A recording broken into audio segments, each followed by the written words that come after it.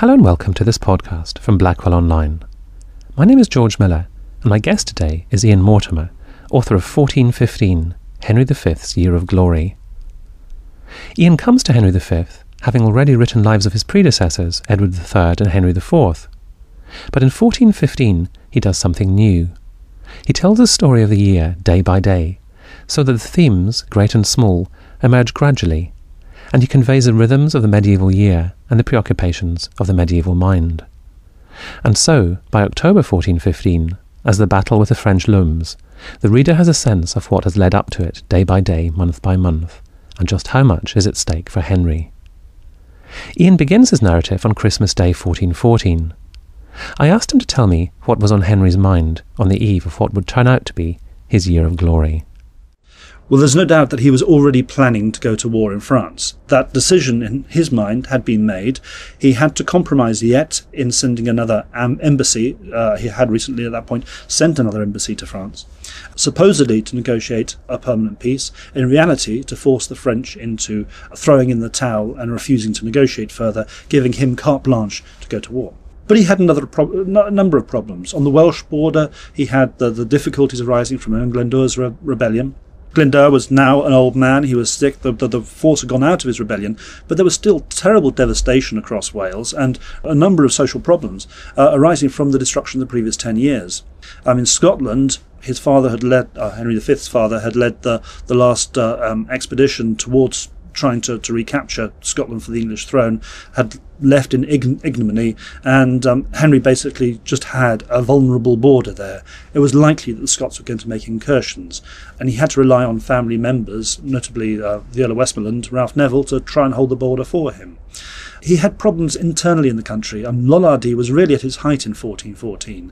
Henry himself had seen one of his friends, Sir John Oldcastle, take a number of people and proclaim a heretical rebellion against him. So religious questions, political questions, all these are alongside the question of whether he's going to go to war in France, which of course in his mind is the uppermost and most important one, because he could demonstrate through war that he was genuinely the right man to rule England.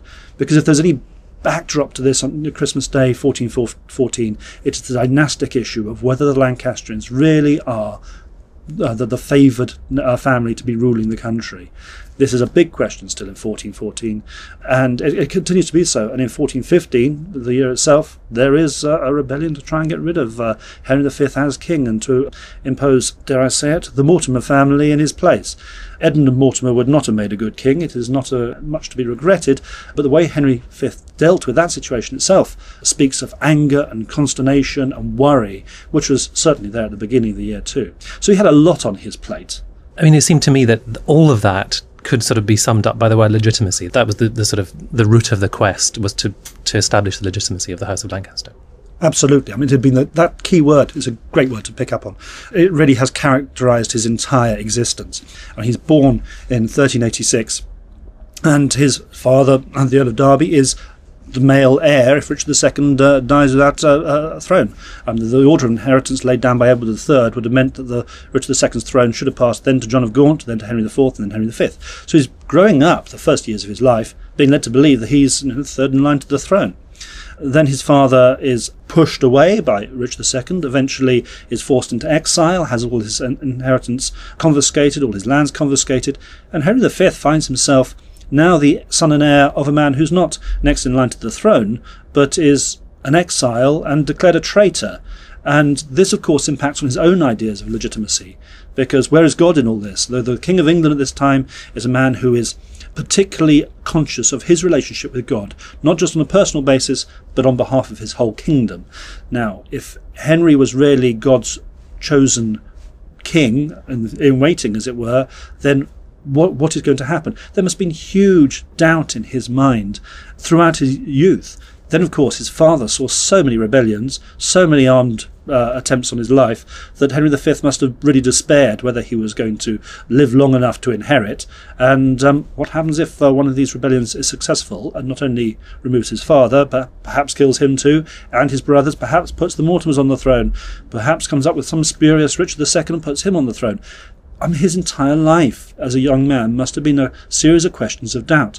I think his putting his energies into prayer and fighting in Wales was probably the best he could do to sort of find some reassurance and stability with all these doubts and this big question: is he the legitimate King of England?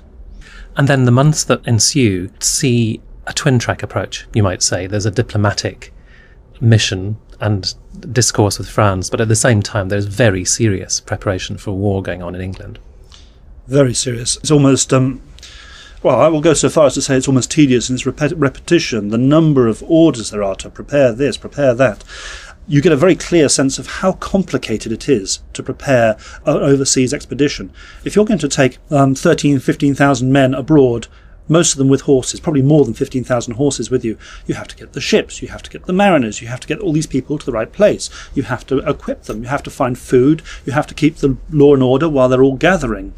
And if you're going to take 9,000 archers and you're going to equip them with 100 arrows each, then you're going to have an awful lot of arrows made. You're going to have to transport those arrows, likewise the bows. The amount of organisation in staging an overseas expedition is utterly extraordinary. And I think historians have tended to take them for granted because there were so many expeditions in the 100 Years' War. And of course Edward III had set a pattern which was continued for many years. He was a past master at it. So when Henry V comes along and you look at it in great detail and you see his determination to succeed coupled with the level of preparation necessary, you start to engage with the preparations in a totally different way. You understand why there are so many orders, why there are commissions to people to go and confiscate woodworkers or stonemasons or simply wagons.